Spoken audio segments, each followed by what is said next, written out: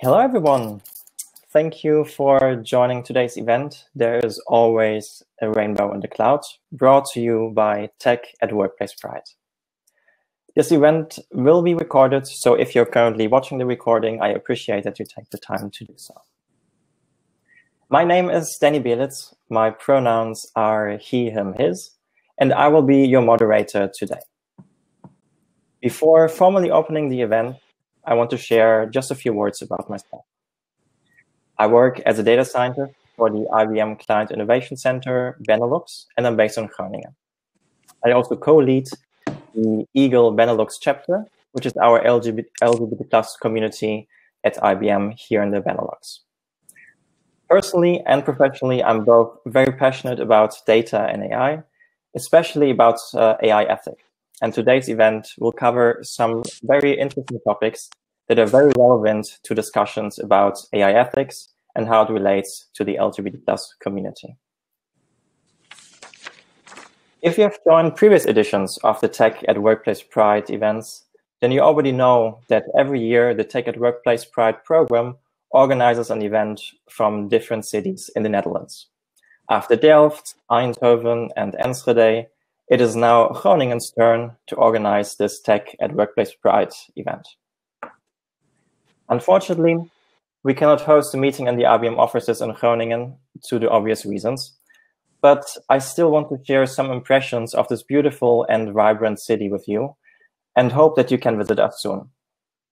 Bart, can you please share the video? Welcome to Groningen. Groningen is a vibrant and creative city in the north of the Netherlands, and this is what I love about it.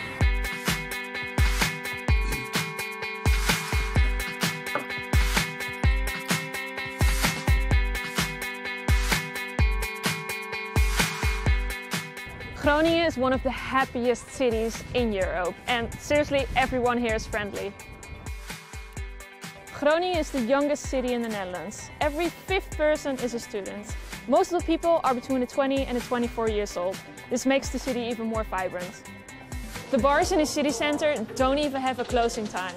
I'm not kidding. You get to party here 24 hours a day. Cheers!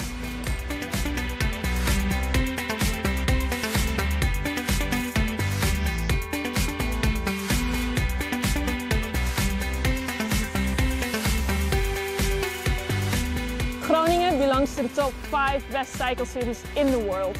Cars aren't even allowed in the city center. This makes it even better and safer for pedestrians and bikers. There are lots of things that you can do here. You can either spend your day shopping,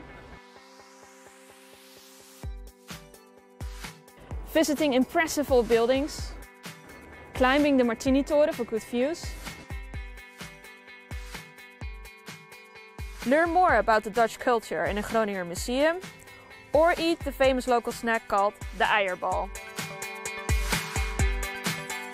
If you haven't been here yet, you should definitely check it out because Amsterdam is not the only cool city in the Netherlands.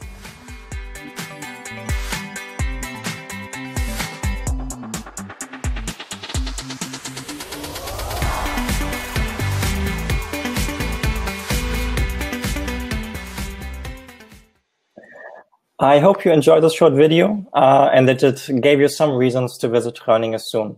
Maybe one more reason, Groningen was this year named in the top 20 of best small cities in the world.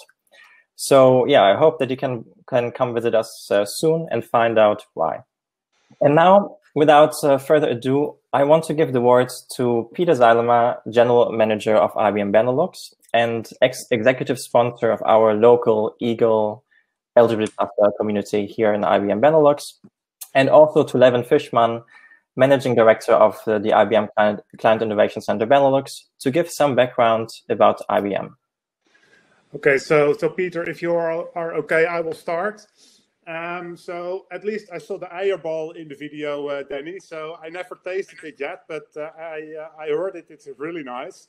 So I'm really sorry that we cannot have you all in our beautiful office in Groningen. It's a great environment, very dynamic and very innovative. So yeah, really a pity, but good that we can still be here all together in this video call. So I'm responsible for what we call the Client Innovation Center in Groningen. So it's a team of around 250 software developers from different countries. We have more than 30 nationalities in our team. And yeah, what we really try to achieve is really to get the best out of everybody. And for that, it is really important that we have a culture where everybody feels free, can speak out, focused on inclusion and diversity. And that is for us a very serious and important topic. And for that reason, I'm very happy that we are so active in this network and that we can host this event. It is not only important for me as the director of the IBM Client Innovation Center, but also for the larger IBM. And for that, I would like to introduce our general manager, Peter Zijlema. So Peter, I know that this is important to you as well. So can you explain a little bit why this is important to you and why you decided to become the executive sponsor of our team in the Benelux? And indeed, my day job is to be the general manager of IBM Benelux. I have a warm heart for Groningen because I spent my youth there from my 5th year till my 18th before I went to Delft and became an engineer. And so I didn't graduate in Groningen, but I know it well, and very proud of our community there, led by you, Leofwin, and I know Danny well as well, because indeed I'm the executive sponsor of our LGBT community. Clearly, in this story, just a second, somebody's calling me. Let me put off my phone. Sorry about that. Clearly, this environment is more for me, and this whole commitment is driven from the fact that this is deeply rooted in IBM in its more than 100-year history. We were one of the first who hired cultural ethnicity in the days that Martin Luther King was still making ways of making people understand that equality and inclusion is paramount. It's very close to my heart. It is something I'm driving very intensively under my tenure in the last 4 years, together actually with Marjolein, our HR leader. And I got acquainted with the LGBT team roughly 2 years ago. And I must say, you guys stole my heart. And I really love working with you and push that envelope and push that agenda. And this agenda is really about a culture of inclusion. It's about allowing diversity of thought. And I really want people in my community. I'm thankful that I can host it as general manager, to be truly inclusive as such that people can be their authentic selves. Once you have that running and working, you get the best out of the people, and therefore you get the best outcome for your clients as well. So it's with that conviction of diversity, but more so knowing that it really works. And I actually, it's almost funny, but I got a note this morning from Marjolein that somebody was reaching out to thank her. And therefore, I think us for the efforts we are undertaking to make this very visible and tangible, as such that person even said, it inspired me to step up for the things I believe in as well. So this is a business priority for me. That's the point. So in a way, I'm honored that the LGBT team asked me to be their host and sponsor. But on the other hand, it gives me a lot of joy and pride to make this really work in practice. So let's talk about it, but a lot of execution. And we had a lot of efforts on the female participation and the LGBT in the last 2 years, clearly with the whole agenda shifting and actually being a blind spot, I must admit. Also, the cultural diversity is also high on our agenda at the moment as well. But Leofwin, I mean, let's face it, you're in a very diverse environment, but also of a certain, let's say, a life moment profile, and we'll not call it age, but I will say moment in life. How is that to manage that 250 plus of those developers? At least that's mainly what they do, but I'm pretty sure they do other stuff as well. Yeah, perhaps to explain a little bit about what you said. So I'm by far the oldest of the team. Well, perhaps there are a few more people that are as experienced, let's call it like that. Now, what is really important about our team is that our way of working, our agile way of working, and really empowering our team to always challenge the status quo and the way we work and what we do. For that, it is important that we have a culture that really, gives people the feeling that they are safe to speak out, so that they can discuss whatever is on their mind. And with those people from those different backgrounds, this is even more important. I mean, we are not all the same. We all come from a different background. We have different roots. We have different habits. We have different things that we think is important, but still we want really to everybody to participate. And if you look on how we work, we always work in teams. Of course, there are moments that people work on their own task, but the most important thing is when they come together and agree on the next step. And for that, everybody should feel free to contribute and contribute with all they have and all their skills and all their capabilities. So this culture and this safe environment is really crucial. And also the inclusion is crucial for the whole team really to perform and for people to stay and grow. And it is also an environment where you need to learn all the time. Things are going so fast. And also there you need a very motivating and inspiring environment, and diversity and inclusion and equality is key there.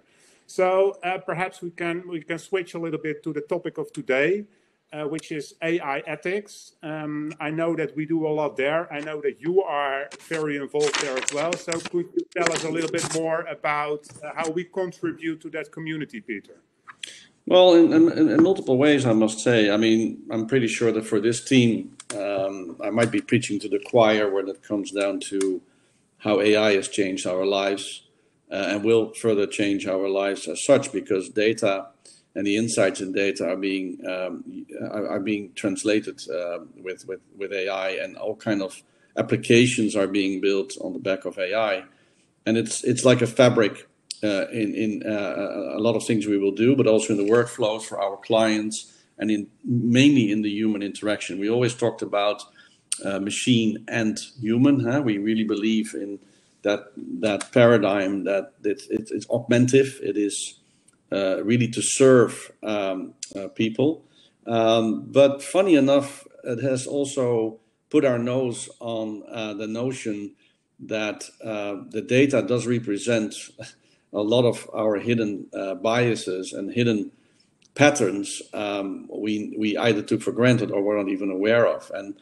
And having that responsibility in applying AI in the right fashion is such, and that's, slam dunk in the middle of our conversation today, I think, to really warrant equality and inclusion is where these things come together. That's where the two Venn diagrams start to overlap. As the data we use, and mostly we use a lot of public data, is biased by nature, and as a net result, it will be not fair, and it therefore will be harder to explain and have explainable AI and a responsible applied AI as such. So as IBM, we were pretty early on that notion. Actually, we started with the Data Act in Switzerland and Davos. I think it was over 3-4 years ago, with responsible data, and that morphed into being very active in the AI ethics legislation being done in Europe at the Union. And actually, I took on to be the torchbearer for ethics for AI in the Netherlands for the Dutch NL Digital, it's called, society, where all IT vendors are grouped together to represent that particular market to society. We even made an ethic code of conduct, which was also published, and I was on behalf of the NL Digital offered that to our Minister of Economic Affairs. And I think we kind of set the tone. Now, next to that, we do a lot of education and a lot of material we make available. Especially, we create a lot of routines and tools to allow developers to basically build more ethical and more responsible applications of AI. And as always, it is people work, so you can do it partly with technology, who can filter out bias or make that aware. But it's more important that you really get it into the heads of the people to appreciate and understand that there are ethical questions that need to be answered and questioned every step of the way. And there's a lot of goodness that came from it. Initially, it was seen as a little bit like, why are you guys making so much fuss out of it? But in reality, it paved the way for a broader debate. And also a debate in society, which I see now because I'm also part of the Dutch AI coalition in the Netherlands in the board. How do we make it an inclusive society? Our society is still, listen, it's not so divided as in the US for sure. But I've seen that, for example, in the blind spot with cultural inclusion, even in our case, where we felt that we should be, maybe not the best, but should be at least okay. And it turned out to be a blind spot. The same is basically happening in our society. And now with COVID, accelerating that, but also making the chasm for some people even more. Because now you really have to operate digitally, and you really have to trust on tools you have difficulty trusting in because you don't understand it. So I think all in all, it is a profound subject at the end of the day when you talk about equality and inclusion, to appreciate and understand how you drive ethics in AI and in data. So yeah, for me, it's a very well understood overlapping Venn diagram for sure. Okay, thanks a lot, Peter, for your insights. So Danny, I think we already took a little bit too much of your time. So thanks for having us. Enjoy the day. I hope it will be very interesting. All the best, and over to you. Thank you, Danny. Have fun, guys. Thank you. Bye, Danny. Thank you, Peter. Thank you, Levin. Bye, team. And yeah, thanks again for your strong support also in diversity, equality, and inclusion. And now, before presenting our first speaker, of course, I also want to give the opportunity to share a few words to David Pollard, the Executive Director of WorkplacePride. Thank you very much, Danny, and welcome to everybody from the WorkplacePride studios here in Amsterdam. We wish that we could all be together, but I think this is wonderful that we can have this type of technology to bring us together. I wanted to, first of all, before I say words about WorkplacePride, I wanted to pick up on something that Peter said about this being a business priority. I really value that. I believe that we all value the fact that LGBTI inclusion in the workplace is very much a business priority for many organizations. And speaking of which, WorkplacePride is, for those of you who don't know, has been around for about 14 years now. We have more than 70 members, multinationals, governmental organizations, and academic institutions who also strive to create the best possible workplaces for LGBTI people. Now, part of the programming that WorkplacePride has done over the years was to focus on individual groups that perhaps need a little bit of extra or want a little bit of extra attention to a specific group or topic. This started off with women at WorkplacePride several years ago to really focus on topics that are unique to lesbians, to transgender women, and bisexual women in the workplace. This was a great success, and built upon that success, we then had Young at WorkplacePride, focusing on not just young people in the workplace, but also how young people enter into the workplace. So many LGBTI students might go back into the closet when they go into the workplace. And so Young at WorkplacePride works together with us and our member organizations to make sure that that doesn't happen. Our newest program is Academia at WorkplacePride, looking at faculty, students, and staff in educational institutions to make sure that inclusion for LGBTI people is also very much on the agenda. And last, but certainly not least, is Tech at WorkplacePride. Now, I have to say that Tech at WorkplacePride has surprised me to a degree because it's really jumped ahead as far as organization is concerned and enthusiasm. And I really very much applaud what they're doing. Tech at WorkplacePride focuses on people and organizations with technical backgrounds to cover topics like today on artificial intelligence and many other types of topics that are interesting to our community. So finally, before I give it back to Danny, I'd like to thank all the people that have made this possible. There's been a long time in coming, this webinar, but we're quite happy to have been working with many of our members, individuals and organizations. And I specifically want to thank our technical staff here. It's Bart Bartlett, without whom we could not have done this. And also Christine Holtkamp, who has been actually the spin in the web, or the spider in the web, to help keep everything going together with Tech at Workplace Pride, and to make this event a success. So I'll give now the floor back to Danny, and I wish you a good webinar. Thank you, David. And now, after all these introductions, I want to introduce Helena van Bonenkamp, Data Privacy Officer at Saxion University of Applied Sciences, who will share some personal insights about how her second life began and how it relates to data ethics and the transgender community. Later, she will join us again for a presentation about her professional role as Data Privacy Officer. But for now, the floor is yours, Helena, to share your personal story. Thank you for introducing me, and thank you for letting me talk about my second life. I'm an ex-transgender, transgendered from male to female, and you'll see my logo on the right side. Live your dreams, don't dream your life, and I will take you through some of my transition. Sounds strange, but I'm a father of 4 children living in the Netherlands, 3 male sons and 1 adoption daughter from China. She's already becoming 18 in December this year. From origin, I'm a teacher geography and history. I did my master's at modern history at the University of Nijmegen. Got a first, second, and third educational degree, but when I gained my degree, there was not work available, so I went on in another profession. Was shortly as a communications officer at the Ministry of Defense, and I started working in the IT.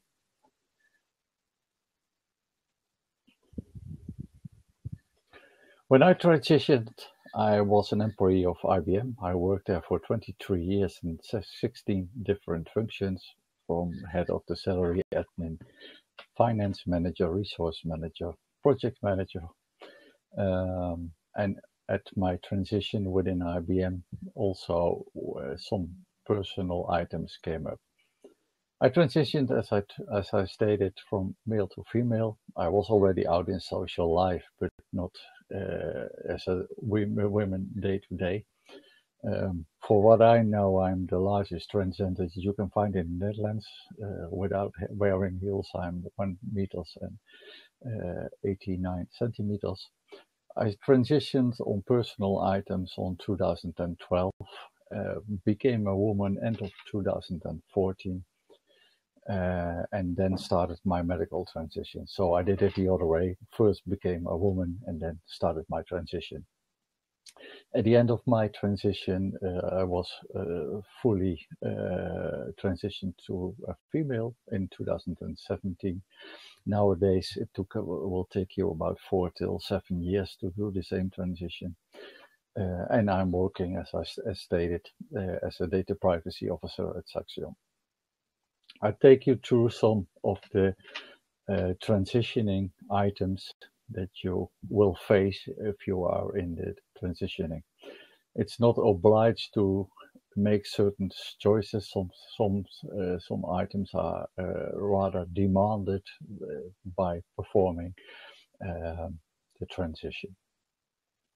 So what you first will have, if you go to a doctor, you get passed through the gender clinic, and then you get all kinds of appointments. Those appointments are still in the administration of the medical clinic. I can still see them I can see the results. So that's one thing that becomes a part of your privacy, is becoming privacy of the hospital. Oh, sorry, going the wrong way. After that, you get about all kinds of question lists, about 1,400 different questions, talking about your sexuality, your feelings, your personal behavior, if you did attempts to kill yourself because you are not happy with yourself.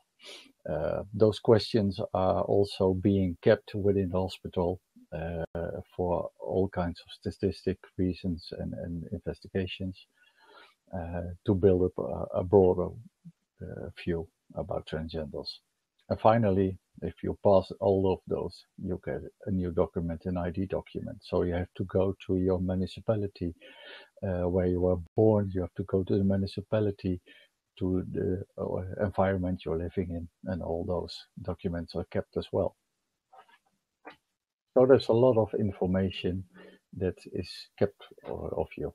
Then you got a medical part. It's the same story. A lot of medicines, downgrading your male hormone, sexual and sexual feelings, and build up the women with hormones.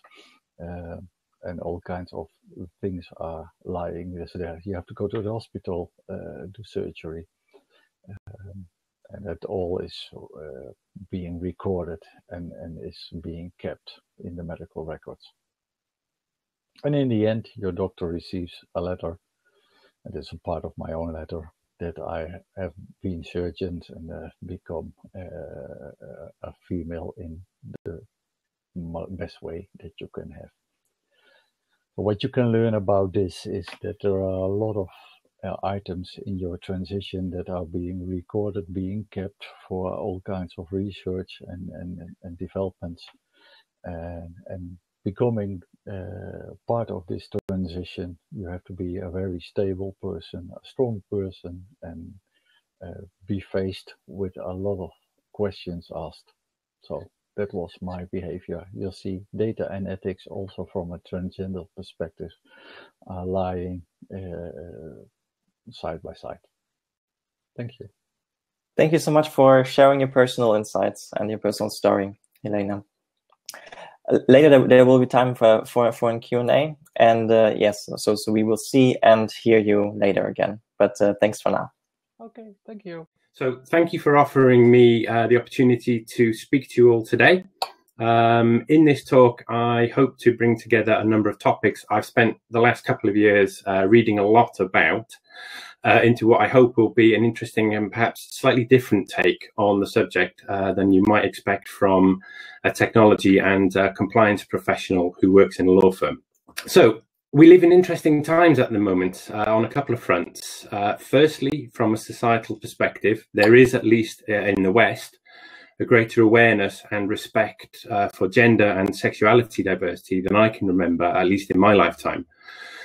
We are more and more recognizing that the world is not necessarily as binary as it first appears, but that we all exist on many spectrums all at the same time. Secondly, is humanity's ability to analyze and understand quantities and depths of information that even only a few years ago was simply impossible. I think it is hard to overstate the scale of data processing in the modern world. For instance, in May 2019, more than 500 hours of video were uploaded to YouTube every minute. That's almost 3 weeks of content being uploaded every minute of every day. And that's just YouTube 18 months ago. This so-called big data is exactly that. Absolutely massive data sets, most of them generated by us as we interact with the bi-directional digital world we've created. All those interactions with social media, corporate systems, and Department of State are captured and logged, and more importantly, are capable of being analyzed. The essence of our complex, sometimes messy, certainly personal lives, distilled and reduced to binary ones and zeros. For the first time in human history, we have the tools and the data to analyze people to an astonishing degree. And like any tool, it's both useful and dangerous. It's this analysis of what's basically our data that gave me the title for this talk.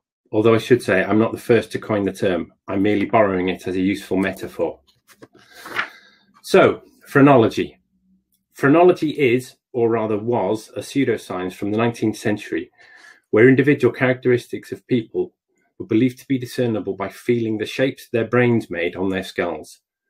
That the skull, like a glove over a hand, accommodated different sizes and shapes of areas of the human brain, and that personality traits could be determined just by measuring that part of the skull that overlapped that area of the brain, so-called reading your bumps. Of course, phrenology was pure nonsense. The rigor of this practice was doubtful even back then, but it still had its proponents and believers. Phrenology emerged much like AI has at a time of rapid social and demographic change, becoming very popular in both Britain and America. It seems that people are always searching for answers when change is in the air. And so it is with big data, AI, machine learning, deep neural networks, call them what you want. It may not be a coincidence that this explosion in big data analysis has occurred at the same time as the emergence of more openness and acceptability. Perhaps this has in part been driven by some of the technological changes in how we as humans interact with each other and our drive to make connections and feel part of a group. In the process of sharing more and more information about ourselves, we've realized that we aren't alone as perhaps we thought we felt or might have been, but also that while there are others out there who share some of our feelings, desires and tastes, there are also a multitude of other ways of viewing the world. And in doing this, generating and then sharing these vast quantities of information about ourselves and the value connections we get from that, organizations, sometimes for profit, sometimes for other reasons, have realized that there is value to them too in making connections we might not have made ourselves. And with enough data, those connections can become bumps if someone looks hard enough and with enough intelligence. Connections that appear to stick out from the rest of the data and from which assumptions, and more riskily, I think, conclusions are drawn. But what if those bumps are, at least sometimes, just accidents, like the shape of the skull, and not in fact the mind or the person underneath? I want to spend a little bit of time on AI, that application of supercomputing to colossal data sets in order to carry out a task. Tasks such as identifying that song you can't quite remember the name of using Shazam, to beat the best human player of Go, or to learn more about how the world works via climate modeling, and everything in between. I'm not going to go into how this technology works. That's not the point of this. But what I will say is that AI computing is not without its risks, as well as its benefits. Some of these risks are well understood, but other risks are more subtle and potentially harder to tease out. Take, for example, the connections AI makes when being trained. How can we be sure it is connecting the data in the same way we would? One way is to understand this is to ask the AI what it thinks it sees and how it uses that information to make a decision. There are a couple of examples here I think that are instructive. One is about wolves and snow, the other about dumbbells and arms. In the first example, the AI didn't learn to tell the difference between wolves and dogs because of anything particular about the animal in the photo. Instead, because it was trained on images of wolves on snowy backgrounds and dogs on grassy ones, it thought that snow was an essential quality of a wolf. And if shown a wolf on grass, it would guess wrong. In the second example, this one from Google, the engineers asked the AI what it thought dumbbells looked like. In the words of the Google engineer here, there are dumbbells in there all right, but it seems no picture of a dumbbell is complete without a muscular weightlifter there to lift it. In this case, the network failed to completely distill the essence of a dumbbell. Maybe it's just never been shown a dumbbell with an arm holding it. I'd like to think we're all a little more complex than snowy backgrounds or muscular arms when it comes to distilling our essence. Hopefully, these illustrate some of the brittleness of AI and the conclusions they can draw. They are best guesses. To be sure, they are, given enough data, extremely good best guesses, but those guesses can be based on limited data sets, internal assumptions. Assumptions the people training the AI might not be able to see. Now, These examples are from AIs that are able to be interrogated for their decision-making logic and those errors corrected. But not all AIs are so transparent. So, what lessons can we learn from the past so we're not doomed to repeat it, only this time with potentially far greater impact than what was essentially a parlour game for middle-class Victorians? I think a lot can be taken from the scientific method here. Anything that wishes to be accepted as fact, or perhaps as close as we can get to fact using this approach, needs to be repeatable. And that means by others using the same method and data to get the same answer. It also needs to be falsifiable.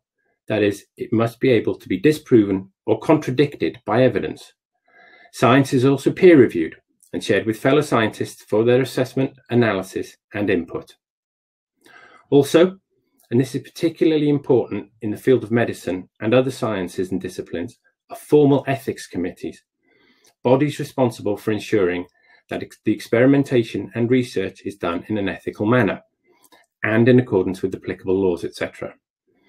These committees can act as a brake on potentially harmful or morally questionable techniques. Think of the ban on human cloning. Just because we can do something doesn't necessarily mean we should. These committees work because they are, for the most part, open bodies whose opinions have real-world effects and are observed and followed by the professions they represent. I'm not so sure the same can be necessarily said for data sciences, which are at the moment mostly closed shops. Closed in the sense perhaps of commercial confidentiality and proprietary intellectual property. While there is diversity in the AI development arena, there remains a significant proportion of AI that are developed to fulfill a profit motive business need or law enforcement requirement. Facebook advertising, AI that drafts news articles, facial recognition in CCTV cameras, etc. And the organizations that develop these techniques are understandably protective of their property. The AI models developed by them to gain competitive advantage or to police us, and are sometimes unwilling to open them up to too much scrutiny in case they lose that advantage. How might we draw these into any conversation on the ethics of using particular AI technology? And what would the ethics of AI even look like? There's a lot of talk of ethics frameworks and legislation at the moment, but nothing particularly official or concrete yet. Perhaps one of the first challenges yet to be overcome is simply determining which set or sets of ethics should be applied. Different countries, religions, philosophies, and with regards to this particular talk, sexualities and sexual identities all have different worldviews, which sometimes do not necessarily overlap as much as we might like. Coming back to medicine as my working example, this is relatively easy and hopefully non-controversial.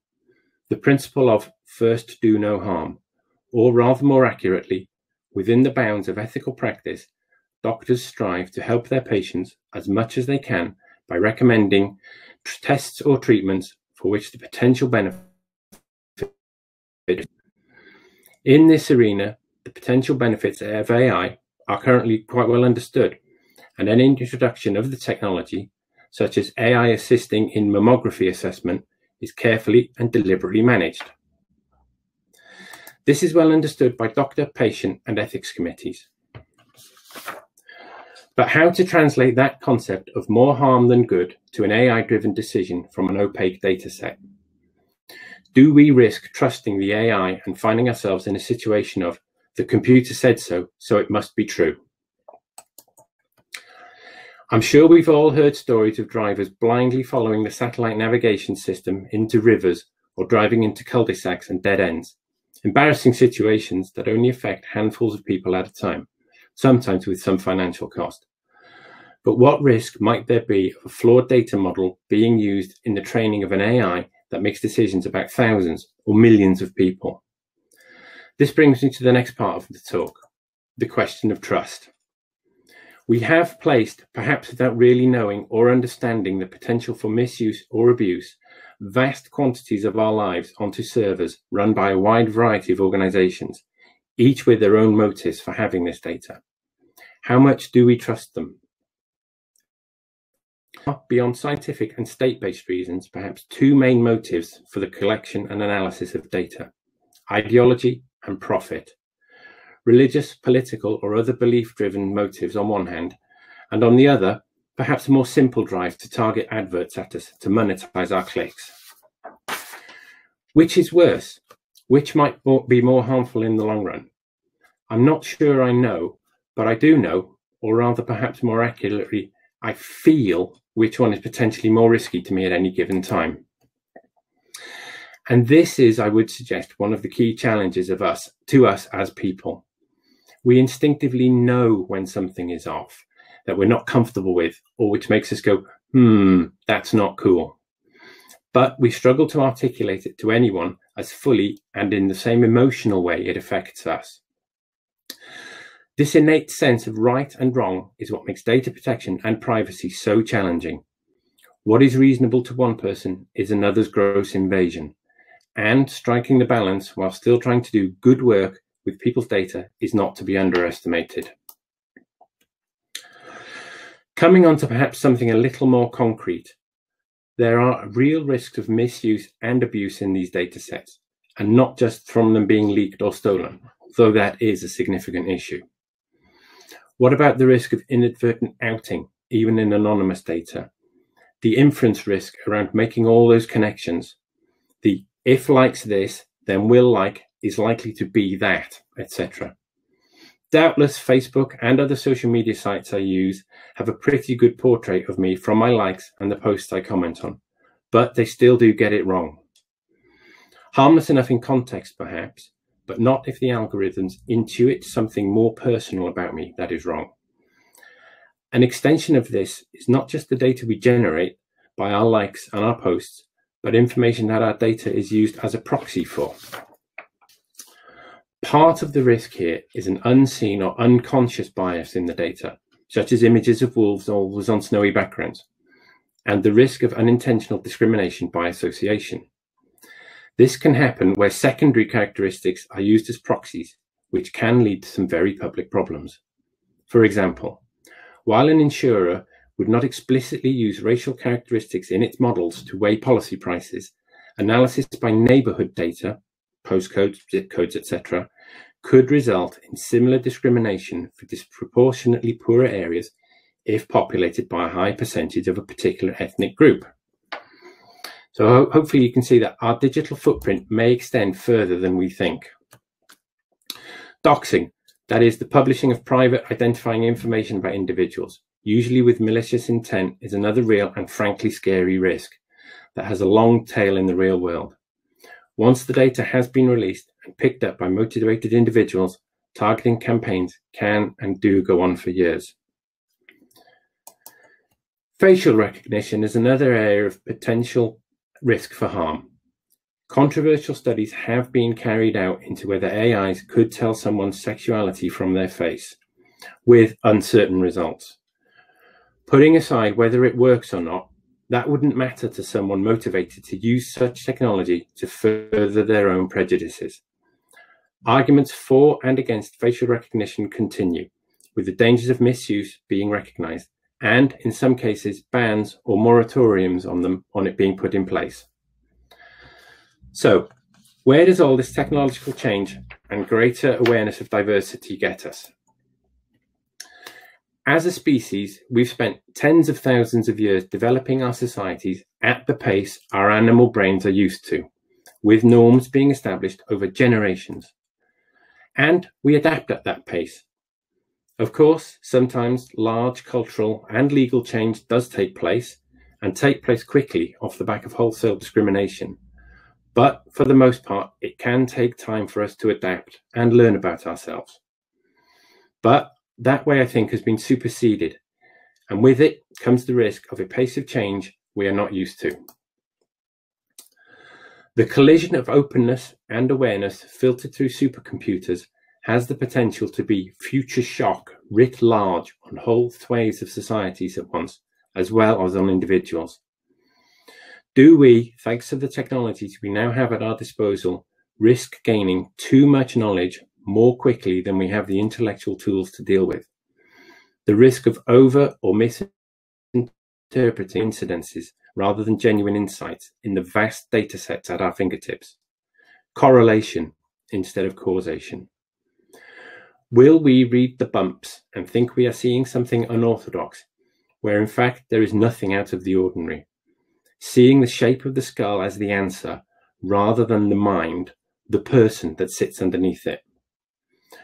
For sure, our data is a valuable resource capable of helping us understand ourselves. But what we are not is an inert resource there to be mined by powerful algorithms at the whim of whatever catches the fancy of the AI developer. We are the subjects of our own social experiments here. We are the ones who will bear the consequences of getting this wrong. Without a doubt, we are getting better as consumers, as citizens, as people at starting to reclaim some of our autonomy and personal agency back from these data hoarders. Changes in legislation, changes in our behavior, changes in what we will accept have begun to trim back some of the overreach and intrusion, but it is a slow process. We are the custodians, the curators of our data, and it should be up to us as to how we choose to share it and what insights can be gleaned from it. And we have the controls if we choose to use them. Use the rights that are available to us. Ask what data of ours organizations have in their possession, and more importantly, how they are using it, and what bumps they think they have discovered about us. Thank you very much.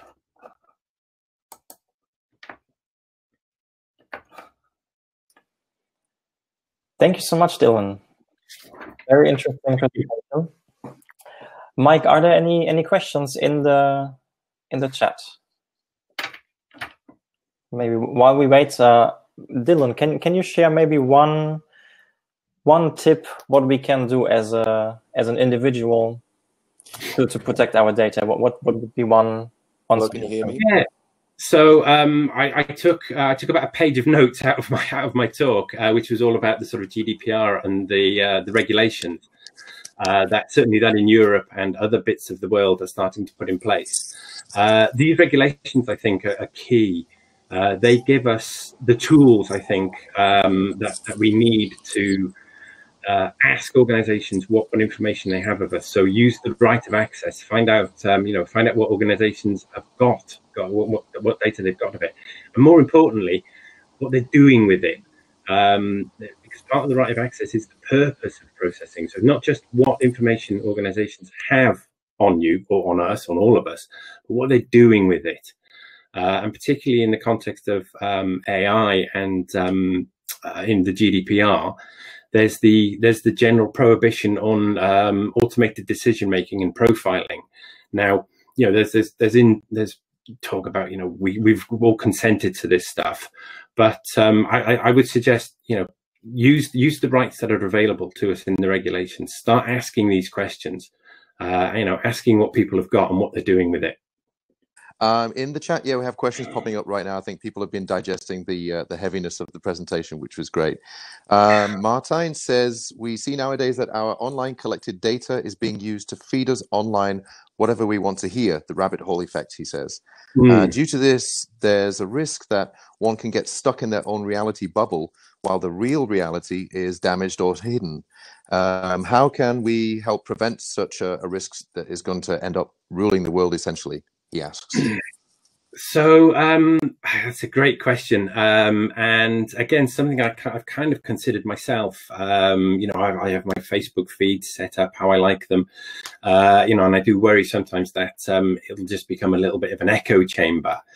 I'm going to quote something I read somebody else say. Maybe look at contrary points of view in these platforms. The diversity of human experience and human expression is there, and go out and have a look and see what other people are thinking, what other people are saying. Now that can sometimes be a little bit challenging, particularly in some of the more extreme ends of the viewpoints that are available online.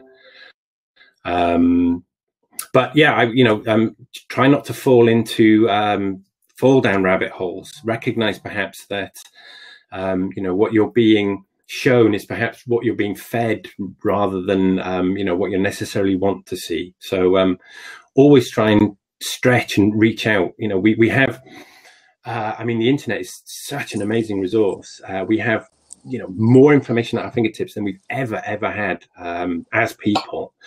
And the only thing, I suppose, stopping us from finding out is ourselves. Great, thank you for that. We've got time for just one more question. Okay. Bram from Arcadis asks, how can we collect diversity data to measure progress while at the same time safeguarding everyone's privacy and safety? Good luck. Yeah, no, yeah, well, indeed. So, I mean, this is something that we see at Clifford Chance. I sit in the privacy team. This is a question that comes across comes across my desk all the time. And there's no single answer, I'm afraid. I suppose, if possible, anonymous data first and foremost. If the data can be anonymized, then absolutely it should be. We not being able to identify individuals in the information.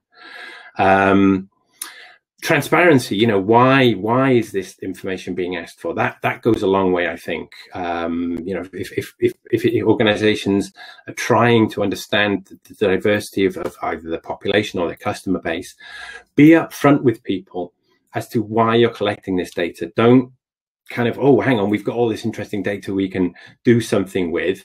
No, you collect that for some other reason. Go back, ask the people, be upfront with them, be honest.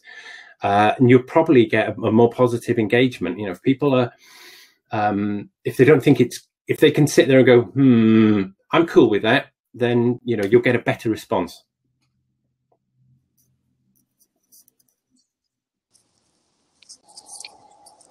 Yes, thanks, Dylan, for your responses. If you want to also answer more questions in the chat, feel free to do so. But yeah. For now, thanks, Dylan, for your presentation. No, thank you very much. If you attended the webinar that we hosted back in May, then you will be familiar with our next speaker.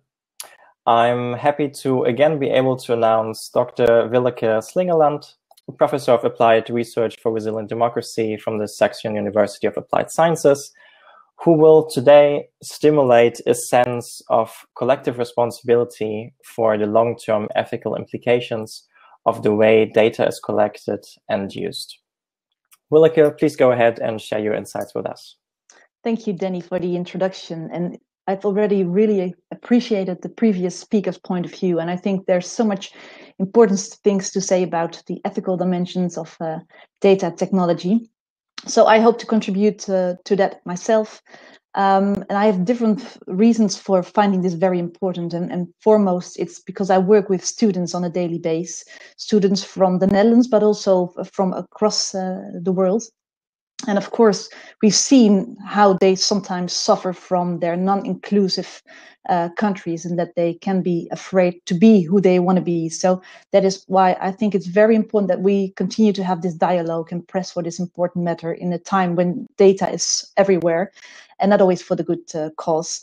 So, and I also, the other aspects, of course, is working within education. I hope that we can all this perspective, which has been shared also by Dylan in the previous presentation, that actually we can change the curricula in such a way that this awareness of how AI is working, even for the lawyers or the non-lawyers or the non-data scientist programs, that we are aware of what data actually is doing and how we contribute to the ethical awareness by working with data ourselves.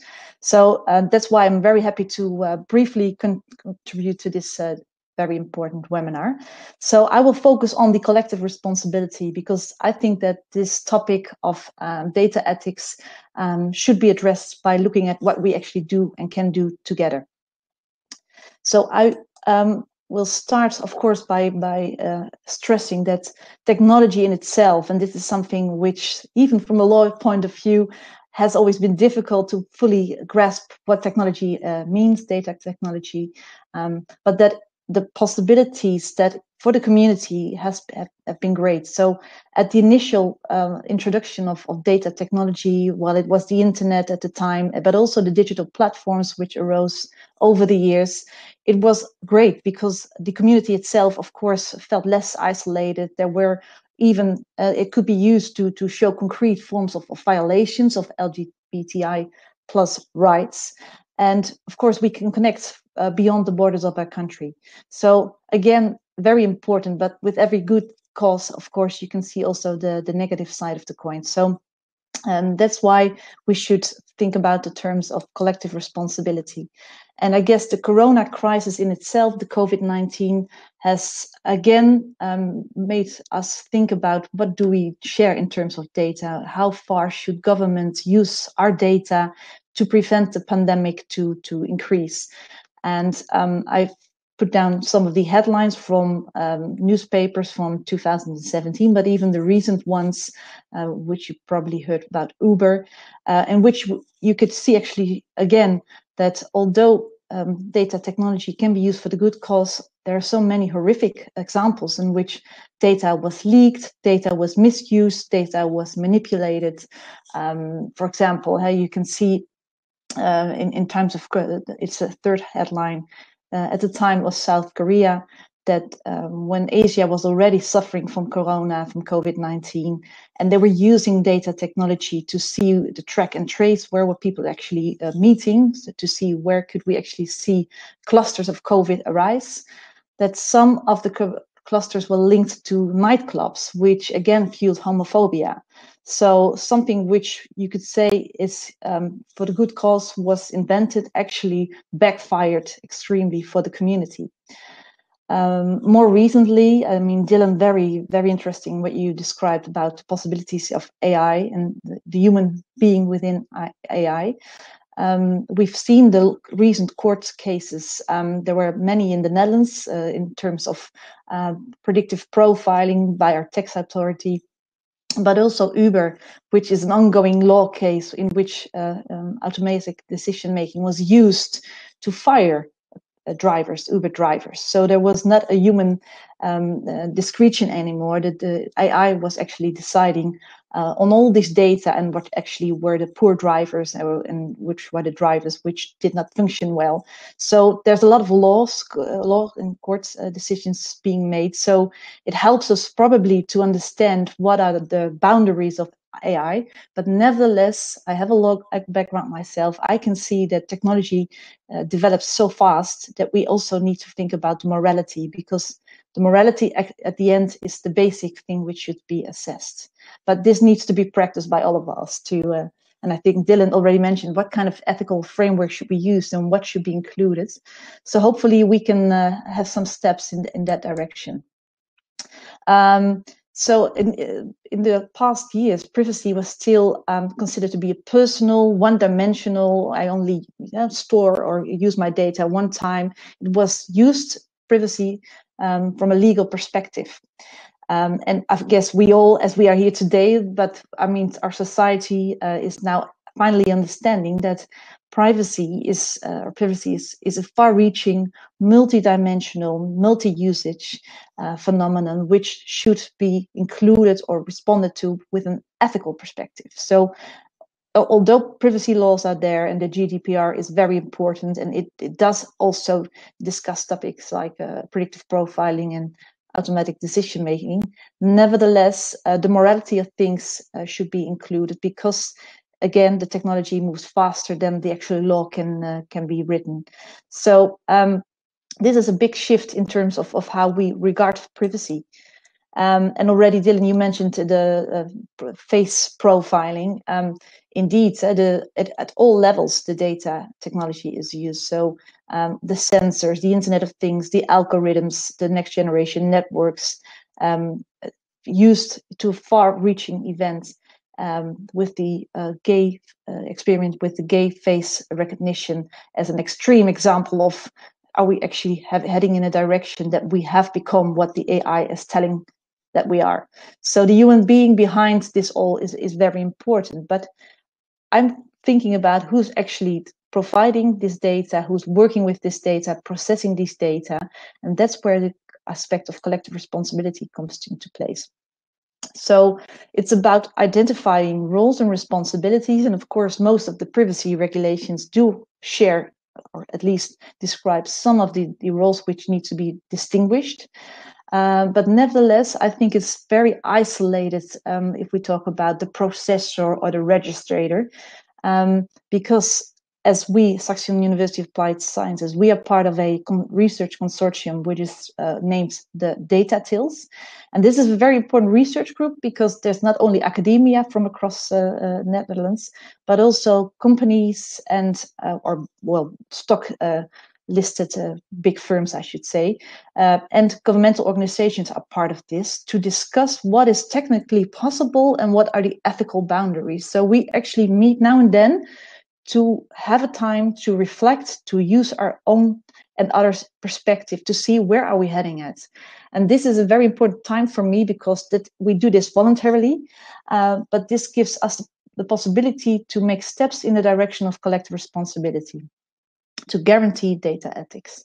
Because too often, cases like Uber, but also the case with the tax authority recently, too often people who were involved, individual professionals who worked with the data, I always refer to them as the one who answers the phone as a call center, as the employee until the CEO.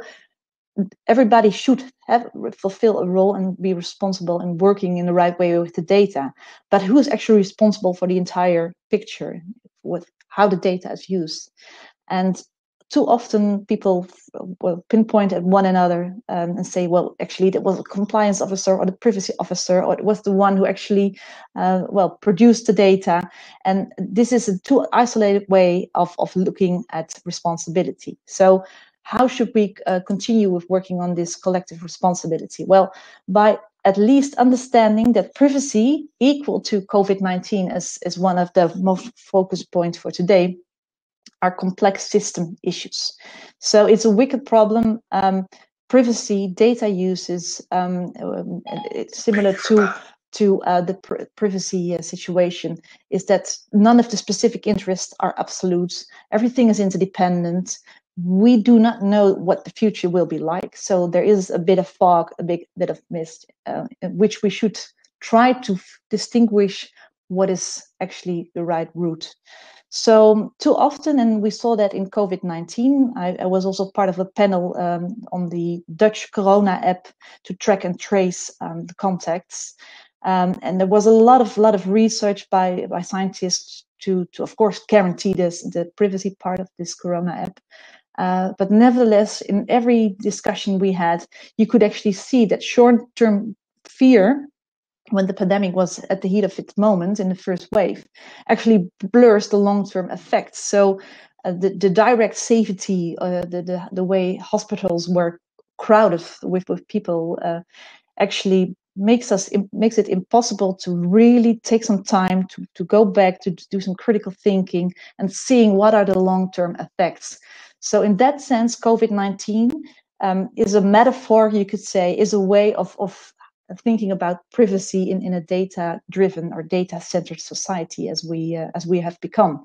So this long-term way of thinking is something which is quite difficult for us human beings. But nevertheless, I hope that we, as we are here today, but also from Saxion, as we work with students, which are the professionals of the future, that we actually help them to think in terms of systemic wicked problems thinking with a long-term vision.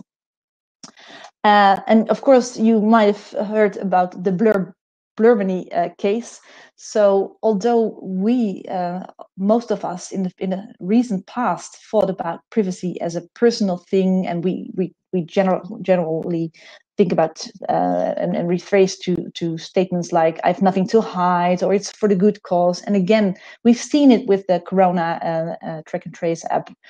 Or, especially coming from the Netherlands, I trust my government, so I do not mind that my data is being collected, or that they actually ask who I am, my age, when was I born, my sexuality, and so forth.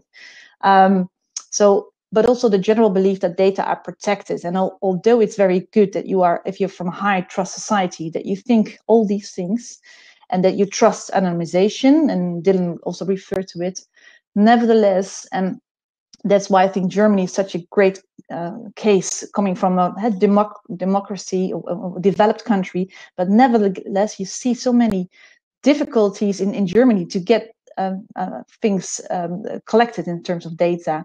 We've seen in 2010 when Google tried to introduce a street view that so many Dutch municipalities asked to be blurred, so their houses had to be blurred. So if you see the Google Street View map, actually Germany was becoming totally blurred. So because they have noticed how a total set of collecting data, how a data print, of course, in the times of Stasi, how actually data, personal data, could actually be a matter of life and death at the time. And before that, of course, in the Second World War. So from being a Dutch person myself, our neighboring country has a completely different outlook on privacy as we, as the Netherlands. And that's something which is so interesting because they have gone through processes and have seen how data collection could backfire.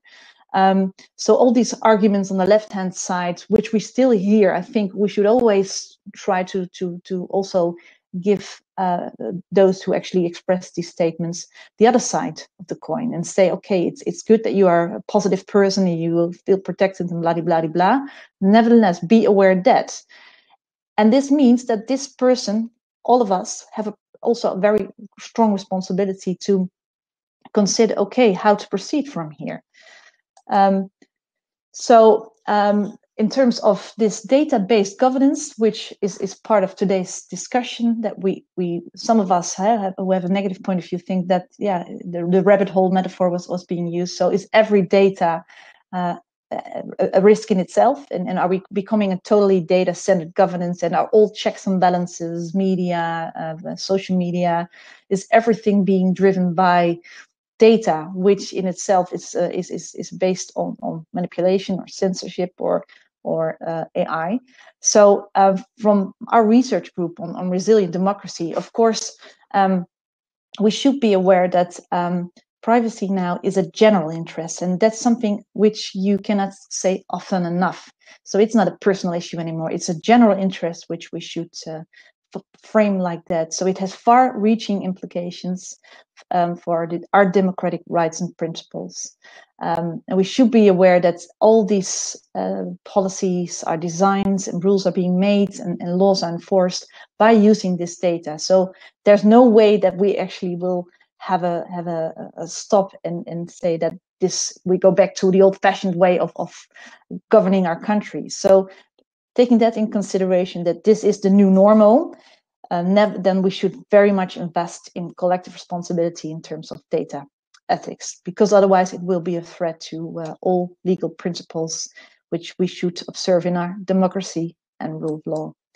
So the analogy between privacy and data technology on the one hand and COVID on the other hand, we should be aware that these are complex systems working. So although we, and Dylan already mentioned the way we think as human beings, too often when decisions need to be made or we try to do interventions in whatever sort of topics, we consider things to be causal links. So our traditional thinking, our first system of brains which we use is still thinking A leads to B.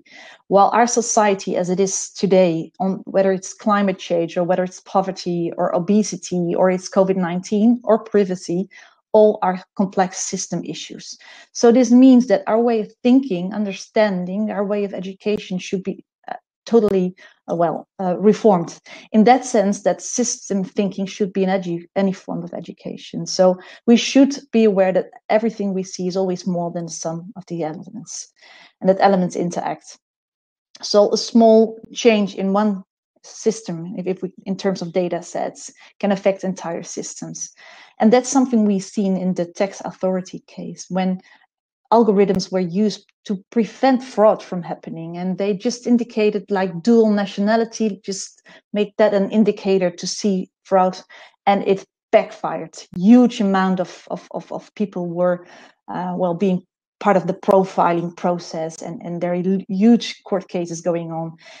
And this has far-reaching implications on personal lives. People died because of that. People committed suicide because of that. And of course, the entire system is being undermined, because if we see that our government is using this AI in the wrong way, this undermines everything we've built up in our democracy.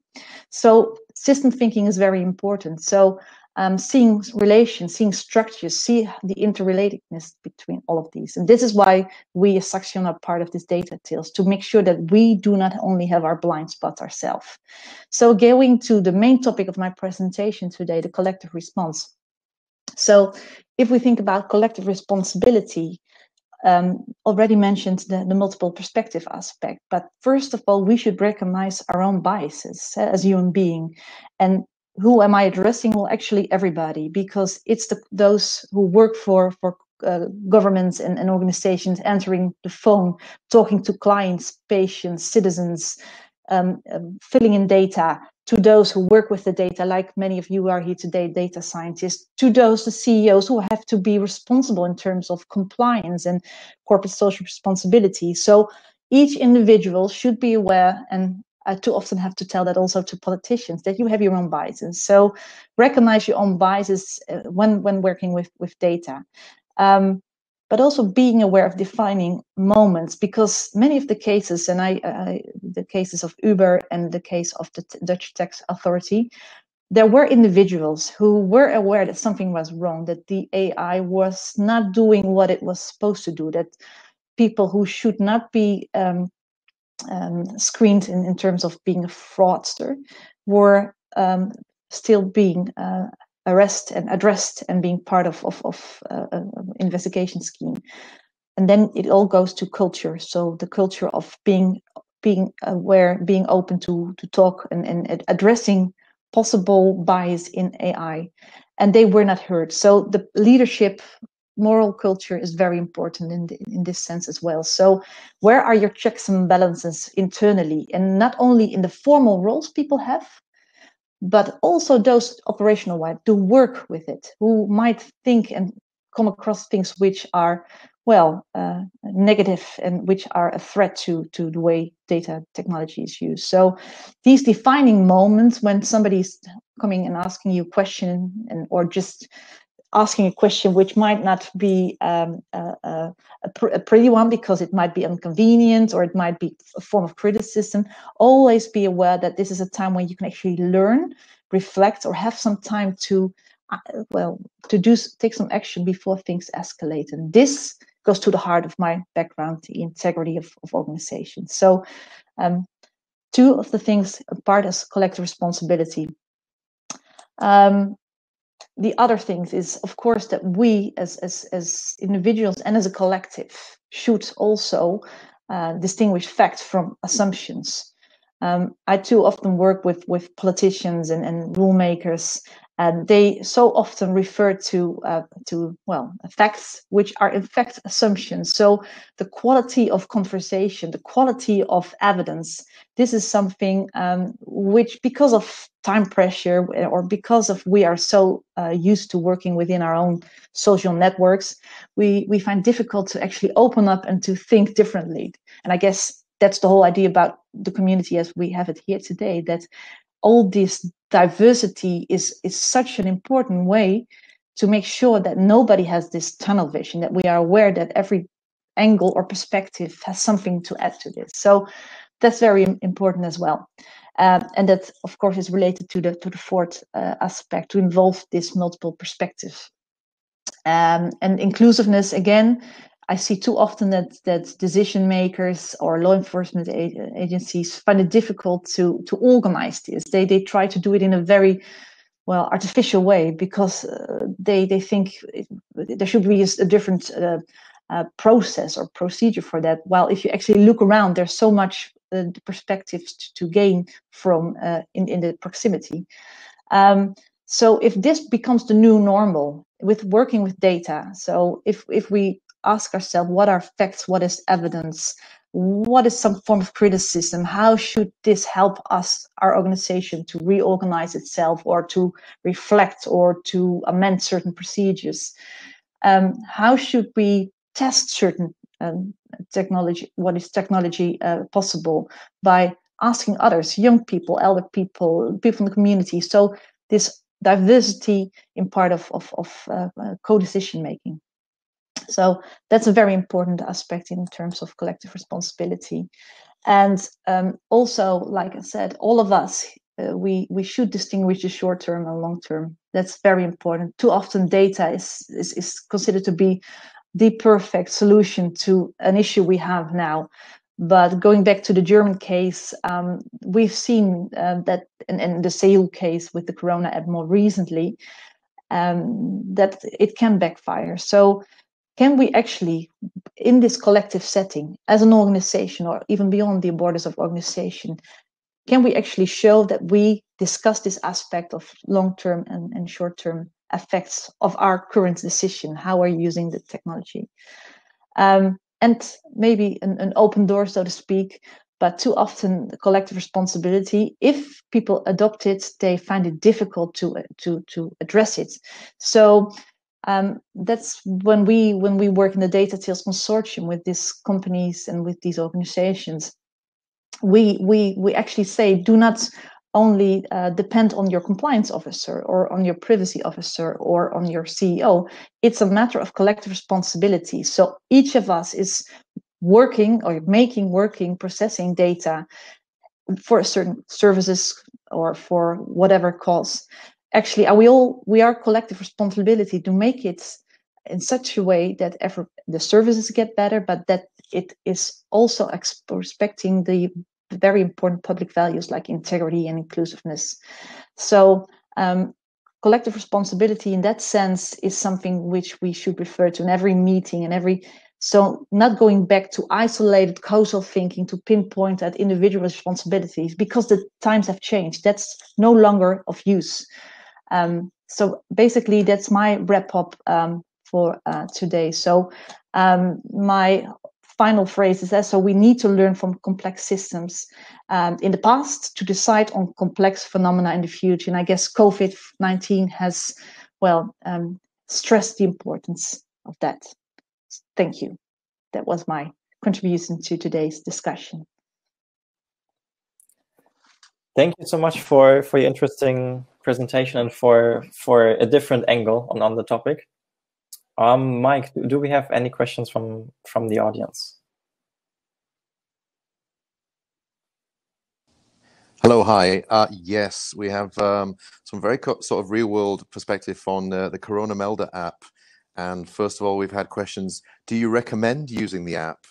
And also, secondarily, do you think it's an app that could be networked internationally? And what are the positives and negatives of that?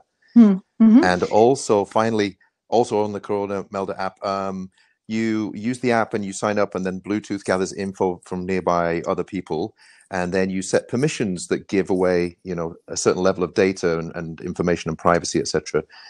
Do you think there are problems with that? Is it a one-way street? Once you give those permissions, is it hard to revoke those permissions and then regain your privacy? Mm-hmm. So all about the Corona Melder app. Yeah. Thank you. Indeed, the Corona app, we were one of the last countries in the Netherlands to actually introduce the Corona app, because we were so sensitive about the privacy aspect.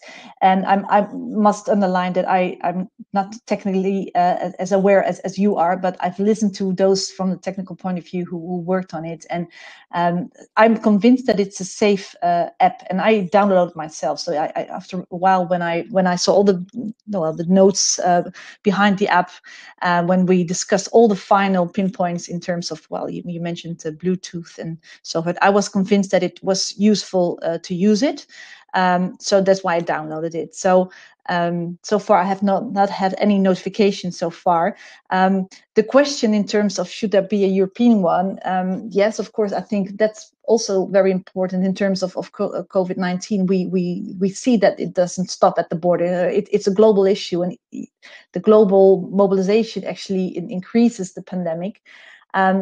In my ideal world, of course, we would have a European app, but nevertheless, this has so many risks, so many different, legal, ethical frameworks between countries, that I personally would not like to see it being connected to, for example, some of the southern or eastern countries, because some of their regimes, we already know that they are not the ones who lead by example in terms of democracy. So that's a very sensitive issue. So I'm not pinpointing at individual countries. From a practical point of view, we also realized that the way data is collected there and our whole social security system and health system is established, it's difficult to use this track and trace system if the other frameworks are not the same. But in an ideal world, of course, I would like to see it, but for two different reasons, I would say no. Thanks for your perspective, Willeke. Thanks again for your presentation. I think there are more questions in the chat, so if you want to answer them, please do so in the chat box. Okay, Thanks, thank Willeke. you very much, Danny. I will. So now, after one personal story and two presentations, I would like to break it up a bit and hand over the word to Maureen Swanheid from Arcadis and Martijn van den Tillard from RSML, who will now be conducting a small poll review. And then after you submitted your answers, then I also want to invite you to maybe stretch your legs a bit, get a glass of water before we present then the results. Let's start with question 1. What is the first word that pops into your mind when you think about using your LGBTI plus related data in the cloud? I'm actually surprised by the diversity of the answers, because we split them up a little bit in the more positive and a more negative way, and I see that we are very, very divided on this, which I can imagine, because you never know how we can use this data in a positive or a negative way. Maureen, what do you have to add? Let's go over to, well, as I see, yes, also mostly scary and maybe a little bit, well, not disappointed, but if it could be used in the right way, then it should be well, in my positive future, be useful. So, well, but good that we had this outcome to see that people still find it scary to include their data into the cloud. That actually also shows for the next question that there it also goes a little bit towards maybe the same, as in it's a little bit scary, or at least which data would you never want to disclose in online. And here I first saw it coming up a little bit with religion, but we ended with as well sexual orientation. So that comes a little bit together with using your LGBTI related data in the cloud. I think it's even more scary than sharing your religious data. So that again says a lot, I guess. Yeah, indeed. I saw a question or response in the chat. Maybe somebody does not have any troubles disclose any of this data online. We didn't put that option in the questions. But indeed, it's interesting to see that we throw everything all over the place online quite often. Makes you think if we should keep doing that as people in general. Yeah. But then if we go to the next question. Yes, has information regarding your gender identity or sexual orientation ever been used while making travel plans? We put this question in the poll because of the next speaker, which is Amon from Booking. We were wondering if this is actually something that people look at. Because myself, you could consider that you don't feel comfortable traveling to a country where being gay is punishable by death or something like that. So I was kind of wondering how everybody looks at it, but most people I see have never experienced this, and only 3 people in a negative way. So I'm very interested now how this can be used in a positive way or prevented in a negative way by, for example, our next speaker. Maureen? Yeah. Yes, well, it's good to see that it's more in a positive way, that people see in this way it's being used well, and not going back to the next, for the 2 questions beforehand, where it was all a little bit more scary. And then we go a little bit more forwards towards organizations. And if your organization would have self-ID available to collect LGBTI data to improve their inclusion policy, would you feel comfortable to privately self-ID? Well, I think in a company, people feel much more safe than it's when it's just somewhere online. And I think most of the people, are feeling free to do so, and maybe they are also already doing so. But I think the company is then probably a safe space with less risks. This was what we have seen till now in the poll. So Danny, let's go back to you. Thank you. Thanks for showing us the results. Really interesting to see. And as you already said, right, the third question is really going now also to the next topic. So I'm happy to introduce Amon Versteeg, who is the marketing director, suppliers and industry at Booking.com. And within his capacity as a marketing director, Amon is being able to not only market the platform, but he's also responsible to ensure that Booking.com lives up to the expectations of customers across a wide range of data topics and data ethics. Amon, the floor is yours. Thanks, Danny, and hello, everyone. So I titled this presentation today, Our Journey to Create a Proud Platform. But before I start to talk about this, I'd like to start with a little bit of recognition. So I'm super fortunate that I exist in a company that has such an extremely active, proud community. And I know that many of those people are dialing in and tuning in today. And I just want to say, without the Be Proud community that is at the core of Booking and the work that they have done over the last 5 years, which is not their core role, we simply wouldn't have had the foundations to be sharing the story that I share with you today. And so for everyone that's tuning in from the community, I want to start with recognition for that and thank you for continuing to strengthen those foundations through the work that you're doing. So I start with an image, and this image for me represents reflection. And we are passing our 1-year anniversary of the Travel Proud journey. And as you pass an anniversary, I think it's a great chance for you to look back. And I've decided to do that look back at today's session. And there are 3 reflections for me that are most prominent in my thinking, particularly when I think about the theme that's been set for this Tech at Workplace virtual meeting. And the first reflection is the data that we had at Booking didn't explicitly inform the Travel Proud program or the opportunity. I think our program was initiated from a genuine moment of cultural reflection and human insight. And then I think the third reflection that I have is, in our case, I think Travel Proud is an example of where we've demanded our tech and data to help and solve a real traveler problem. And so what I hope to show you through the course of this presentation is that human insight, cultural reflection, it simply plays a critical role in informing any tech evolution today and towards the future. But perhaps I start with talking about how we talk about our company. And you know, our business is very simple. If anybody ever asks me to draw it, I basically draw it in 3 parts. Of course, it's a lot more complex than that, but I think it's a good grounding in terms of the dynamics of our company.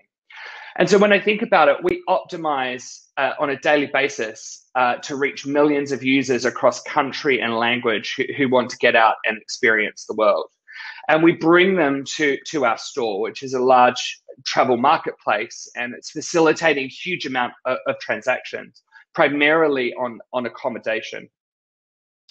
But we also have relationships with millions of supply partners around the world. Think about big hotels, think about vacation rentals, but also think about our casual hosts who rent out their property for 6 weeks during the summer. And throughout all 3 parts of our business, we engage with and use consented data to support making decisions. And we really do talk about how data drives almost every decision that we make about our business. But funnily enough, if you came into Booking and you spoke to people at Booking, what they would say is that our world is not 3 boxes, is not about using consented data. They would tell you that we are all about making it easier for everyone to experience the world, which I think is interesting. And I think it's important for the purposes of this that I'm really clear on kind of my belief that being data-led alone as a business or human insight-led alone will not initiate the tech evolution that we will see in the coming years. I think it's focusing on the relationship between these two elements that will drive the next significant evolutions. And I think our relationship should be about demanding data and tech to truly work to serve real human and societal opportunities. And I also don't think I'm alone in that thinking, and I thought it might be interesting to illustrate that. So I'm going to give you a little challenge, and I'm going to show you ultimately 6 missions. Each one represents a global company. And so you've got 3 to start with in column A. Unlock the potential of human creativity. Organize the world's information and make it universally accessible and useful. And then the last one, give people the power to build community and bring the world closer together. Let me show you 3 more. Now, these ones are a bit longer, so I'm just going to let you just read.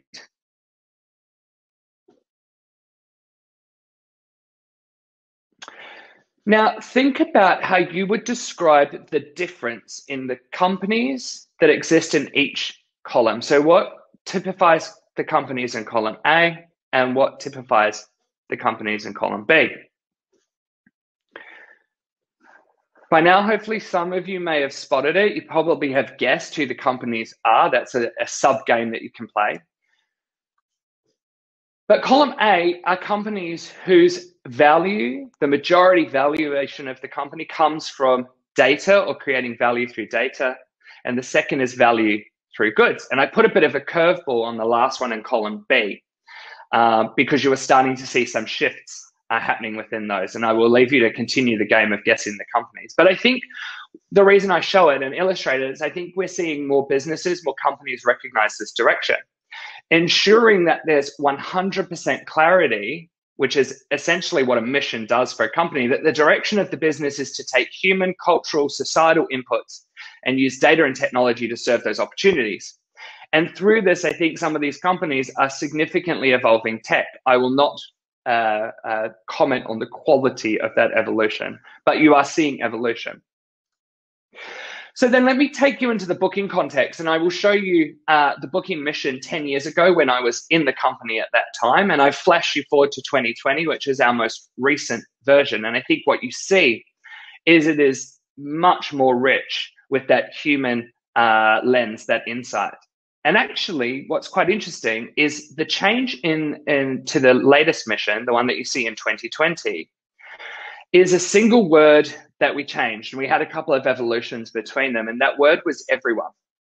Because that word forces you as an organization and forced us as an organization to have a real moment of reflection. Simply, we said, can we really live up to the word everyone?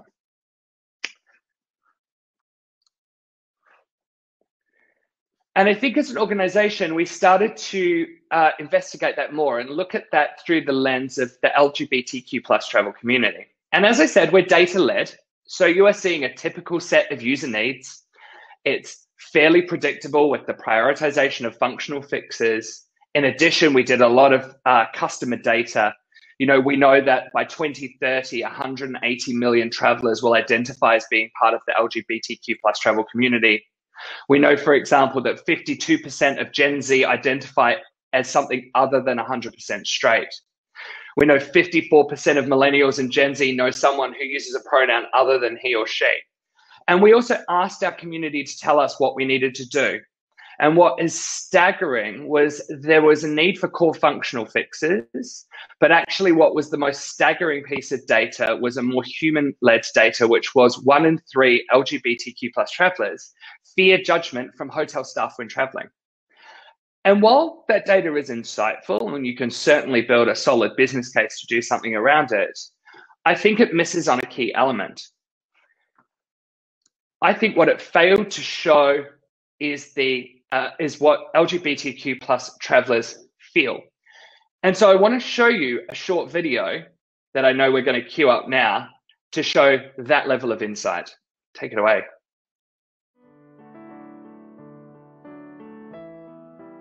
The most annoying thing staying in hotels is feeling unsafe, having to correct people about travelling with your partner. Despite your research, you still go in and you find that people make odd comments. Disdain, disgust, ignoring you is the nicest way. It's just like you don't exist. The waiter addresses my partner as Sir, and it was deliberate. The initial check-in and the conversation of, are you sure you want a double room? Well, you're two women. Yeah, is that all right? Because we're in the 21st century. I think hotel people can be quite judgy sometimes.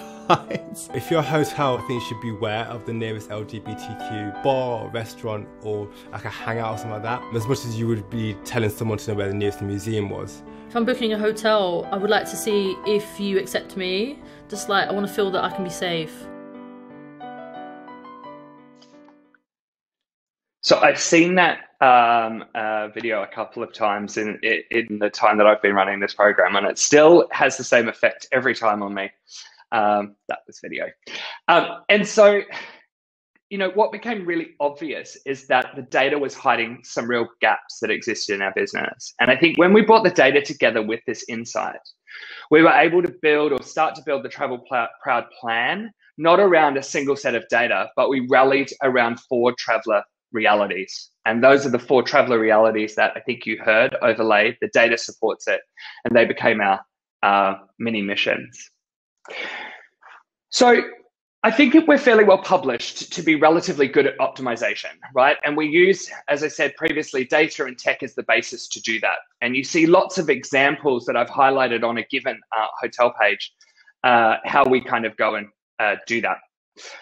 Whether that is getting partners to work with us, whether it's how we merchandise content, whether it is offering flexibility, for example, there's lots of different ways that we do that. And we experiment heavily on that using A/B testing at the core. And it's brought us a lot of consumer satisfaction and success for many years. But I ask a question for you on the call. If you think about our optimization, who would you ascertain with all this experimentation, all these years, that our platform is optimized for? Well, what we saw was our platform was optimized for the general user, a couple visiting a city for a weekend. And that serves, you know, a significant travel base, but it certainly did not live up to the word everyone. So now we had another moment of reflection. I come back to that page and we reflected that the reality is, in a normal search, that our technology and our data was not working to serve LGBTQ plus travelers. There was not a single piece of data that lived up to those expectations or those needs. So we embarked on developing the program. And we call it, we have different names for it, but we have Book Proud. And Book Proud is all about making sure that our product is inclusive at its core. That's doing things like updating 200 or over 200 guest and partner-facing communication templates. We're currently pioneering how we will be inclusive in over 42 languages. Our Proud Hospitality pillar is our leading education program. So we deliver an education program at no cost to our accommodation partners. And our aim is to help them deliver inclusive hospitality, because I believe inclusive hospitality is the only hospitality. And in a few short months, we have had over 500 properties graduate from that program. So really big milestone that we hit this week. We have our Proud Certified work, and that's really how we're better surfacing these Proud Certified properties, right? These graduated properties. And this change is pending to go live in the coming days on our platform that will allow you to find those properties and recognize them on the platform. And then Travel Proud is really all about our integrated customer communications program. And you will see more of that in 2021. And we intended in 2020, but certainly in 2021, to mark the start of our journey publicly. And that's aligned with our role as general sponsor of Amsterdam Pride.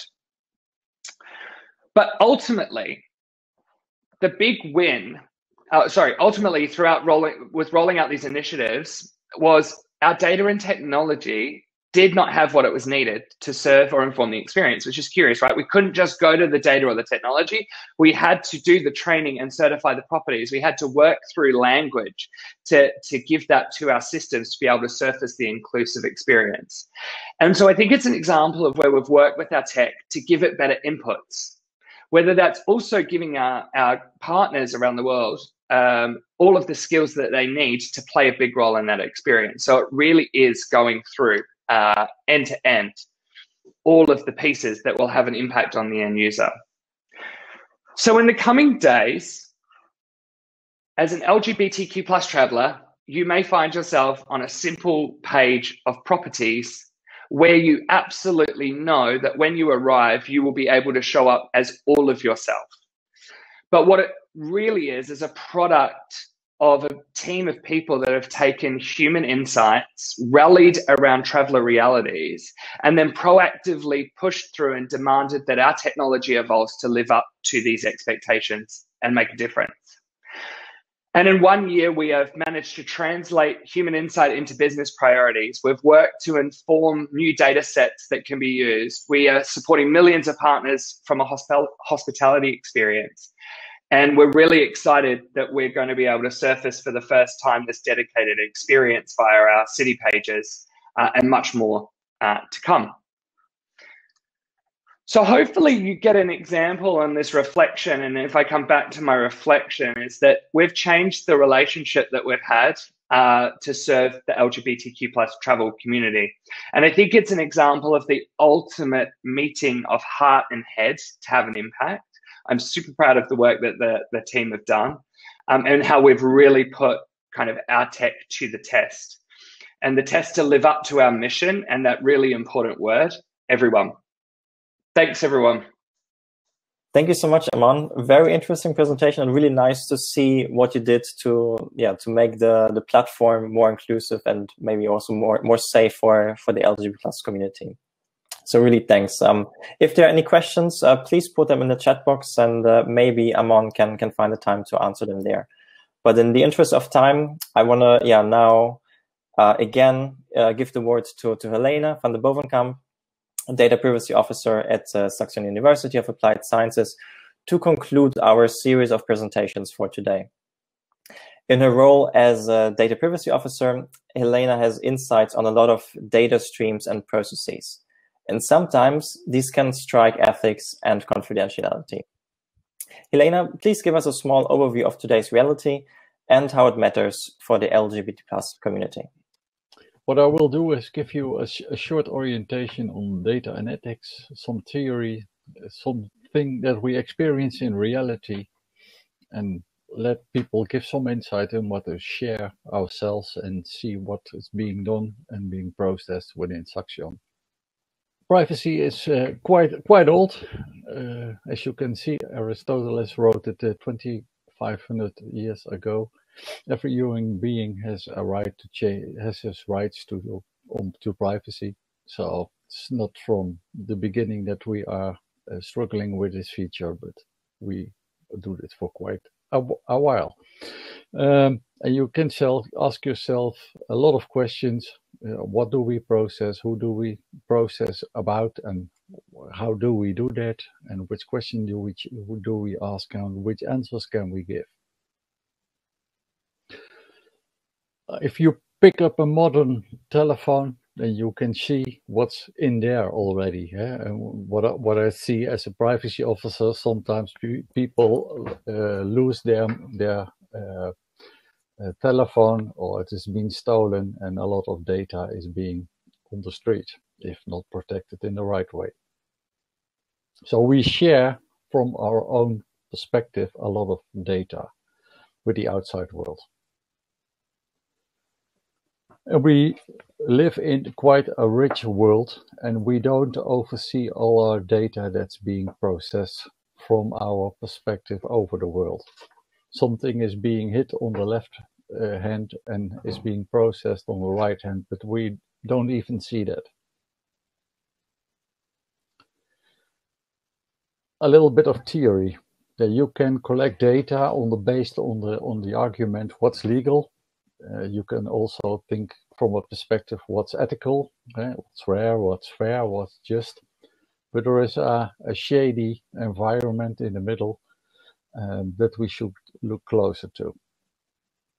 Of course, from my own work environment, I look on data protection, I look on privacy, but there is a lot of other directions, and Willeke also meant that, and the other speakers also, that data is being collected from us because we share it with all kinds of organizations, because we have to.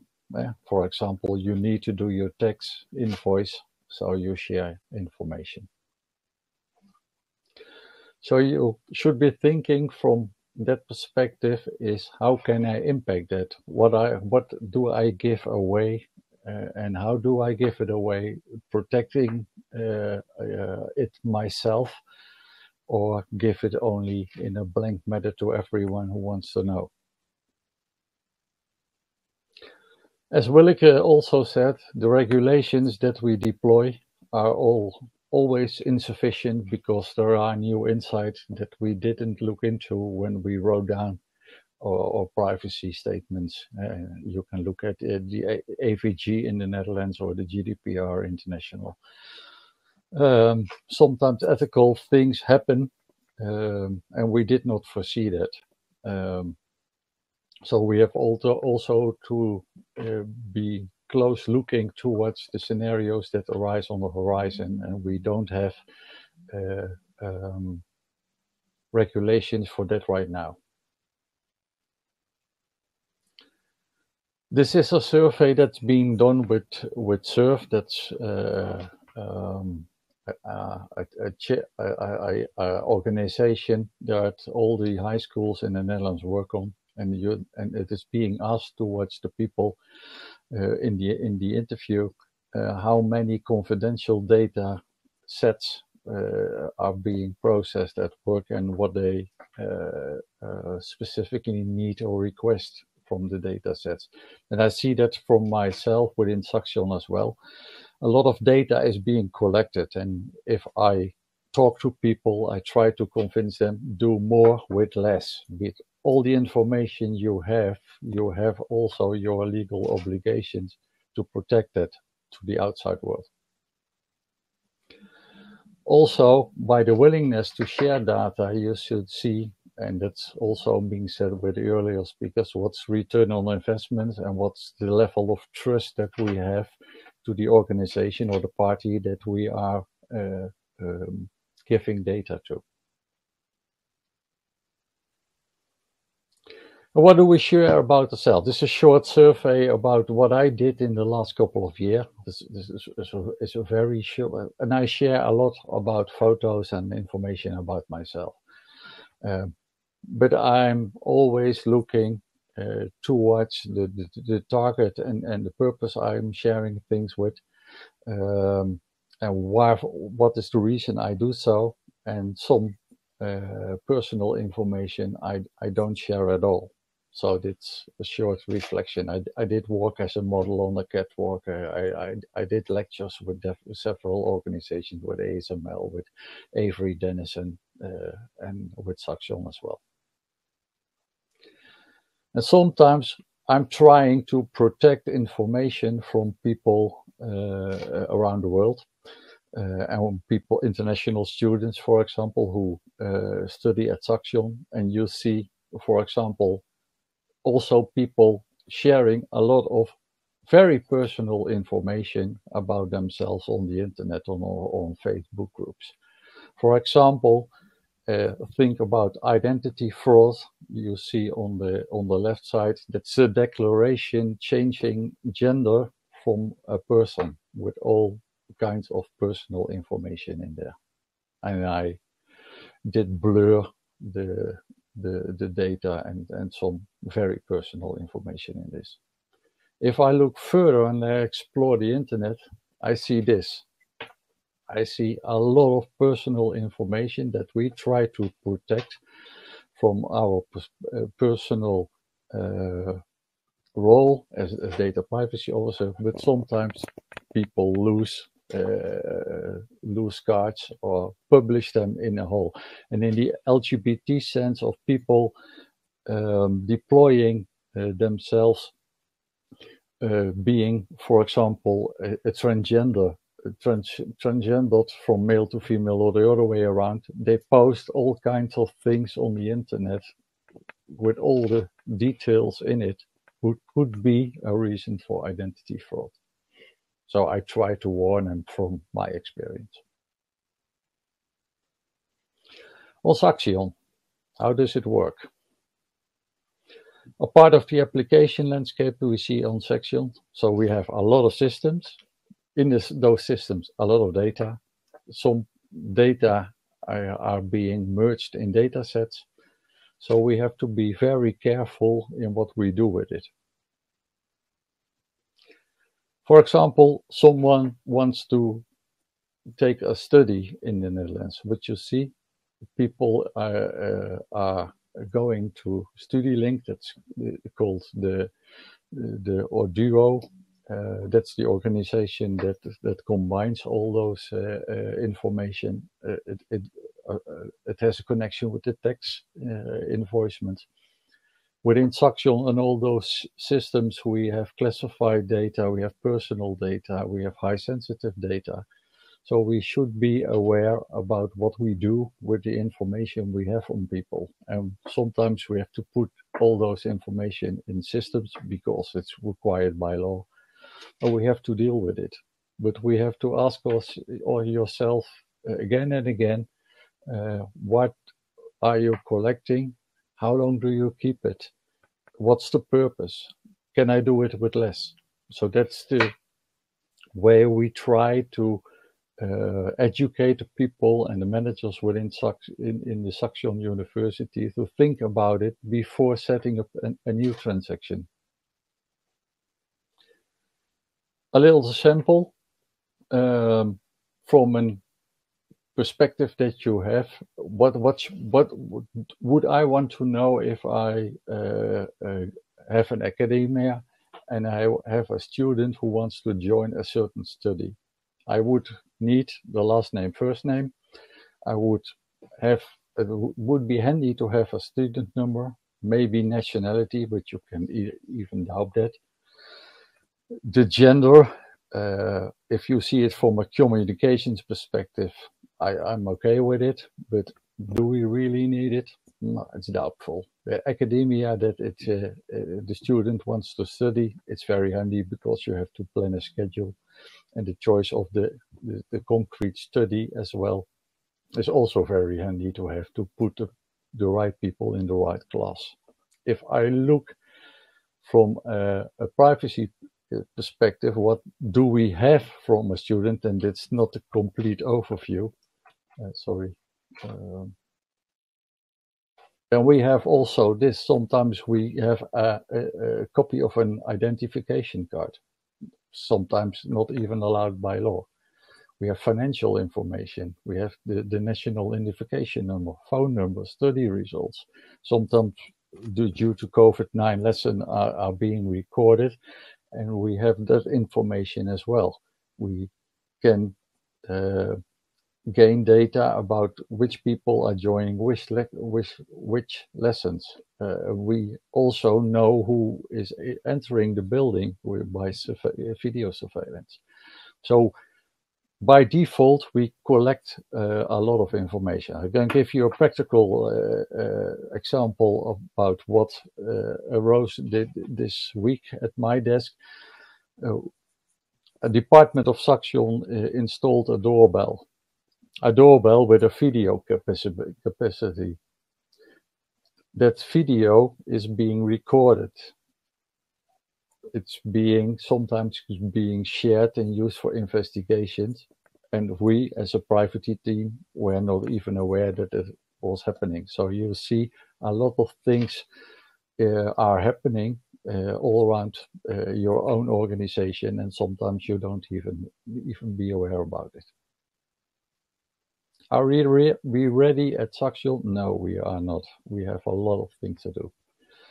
Other sample, a transgender, which has not yet by law has been declared from male, a female wanted to join a lesson and wanted to perform an exam, and was being removed from that group because the paperwork didn't match. So we have to do some kind of work over there as well. If you think about the gender X possibility, it's not guaranteed by law in the Netherlands yet. But if you look, for example, what we see in HR systems, mostly there is no possibility to name someone in as a gender X. We have only male and female in the Netherlands. Sometimes people are changing their name or their gender, but in the study they are following. There is no not yet within in our organization, and it is broader than our organization. There is no way foreseen that people can do this change. So you're named John, then you are named John, and only if you have the law clarification and the right documents, you can change it. In my situation, when I transgendered from male to female within IBM, some email address that was used in the system was not changed, and I got my new laptop at that time, and one of my former employees, which I was a manager of, looked at me and say, "Hey, is that really you?" And I thought by myself, how do you know? Because yeah, they were had been forgotten to change an email address. What helps within an organization, and I try to do that myself as well from the LGBTI aspects, is to help people with questions, being visible, being helpful, reaching out to people, be there for them.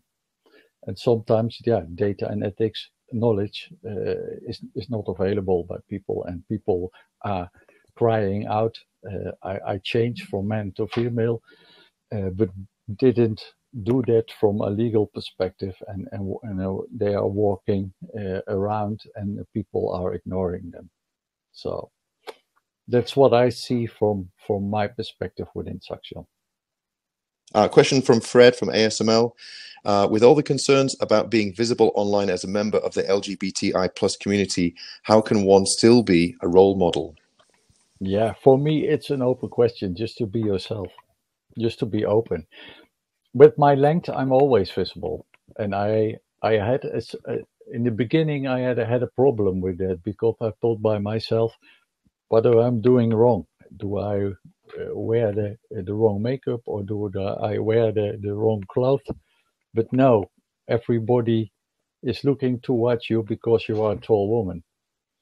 And that's what a role model also should be. You should be visible. I give a lot of lectures and try to be a role model for quite some times. From the student psychologist of the different organizations in Twente, they ask me sometimes to speak to someone who wants to be in transition or is in transition, and try to be at help. And that really helps. But yeah, from my perspective, I can't dive away. When I walked through a building at Saxion, and there was a class having a lecture, and I was walking by wearing heels.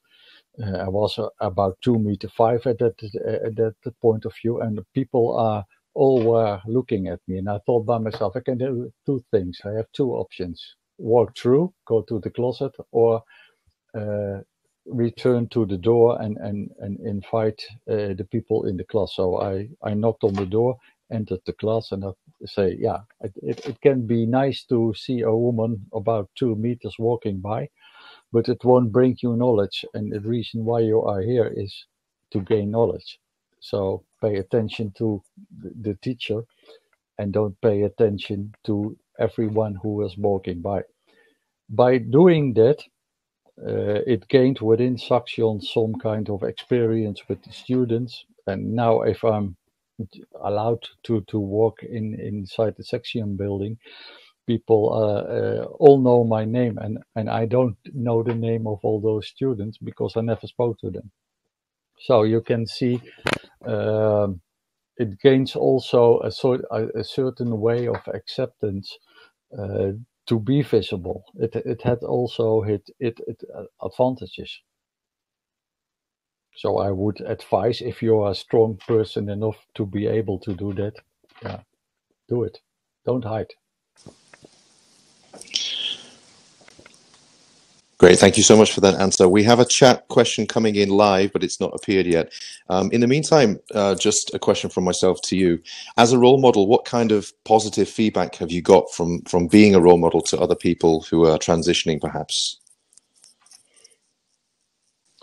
I try to help them also. What you now see is the waiting time on the list for the gender clinics is about 2 years. And a lot of students now, due to COVID-19, are more or less isolated. They are at home, struggling with their feelings, struggling with themselves. And being able to be visible, and people can find you and speak to you, you can help them. My big advice is to them, prepare your coming out, if not already done. Prepare the documents for the gender clinic. See that you get a live description. And you have to gain that to be able to get the treatment. They will ask for a personal document in which you say, I knew when I was 6 years old, I knew that something was wrong with me, that I was not in the wrong body. But at my time, yeah, I could not do anything about it because, yeah, the word transgender even didn't exist. So what I try to do is to give them help in the period of the 2 years before they enter their track in their change. And from that, can that from different perspectives. You can do that from who will you want to be if you're going to be a transgender and you're transgendering from male to female, for example. Take my own example. What do you have to think about? Think about the financial implication for changing a complete wardrobe. And take that in mind. How do you do your makeup? How do you choose your clothes? What will be your clothing style, etc., etc. And those things people can think about and do steps in their waiting time.